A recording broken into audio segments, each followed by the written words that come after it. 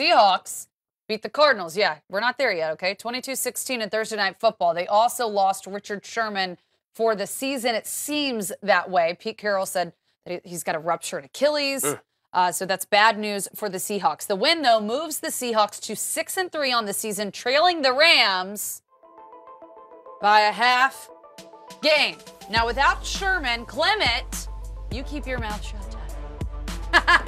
Can the Seahawks catch the Rams and win the division? You'll have your chance. Okay. As much as I would like to say that the Seahawks have run this division for the last several years and they will continue to run this division, what I've seen over the last couple of weeks leads me to believe that the Rams will be able to hold on. I have no confidence in the Seattle Seahawks. Tonight, the Seahawks had to edge out a victory. It was not convincing by any means on the road against an Arizona team that was playing with their backup quarterback, Drew Stanton. This team cannot sustain drives. They have a lot of trouble scoring points consistently. People might point to the game against the Houston Texans, the back-and-forth shootout with, DeAndre from Clemson, Deshaun Watson. I'm thinking DeAndre Hopkins. He plays there as well. But when you look at last week, though, against the Redskins, could not sustain drives. They were at home that game and couldn't put a lot of points on the board. So Russell Wilson, we know he's running for his life.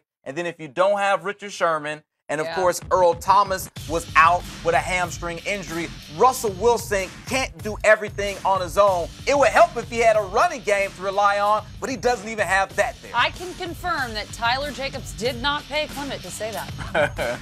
That is fact. CT is just a smart man, LB. Just on his own volition there, he figured out what I knew even before the Richard Sherman injury.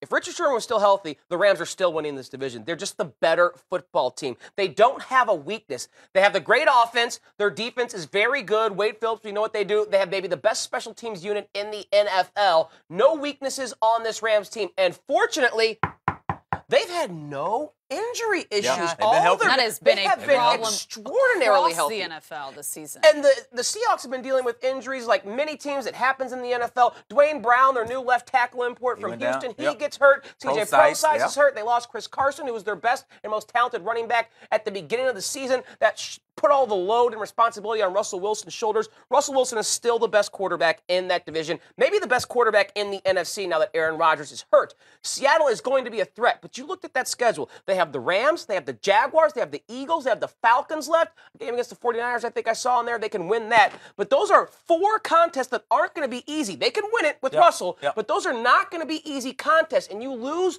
one of your best defensive players, I'm sorry, the Seahawks team, if they get into the postseason, they scrape in as a playoff team, but they are not going to win the division unless injury starts to strike the Rams. And knock on wood, let's hope that does not happen. And bigger picture, too, when you look at the Super Bowl, the couple of times they went to the Super Bowl, of course, they won one and they lost one. Both times they were the number 1 seed. And everybody had to go to their place. And we know the 12th man and how tough it is to play there. So if they do squeak in and don't have home field, I don't think they'll be around for long.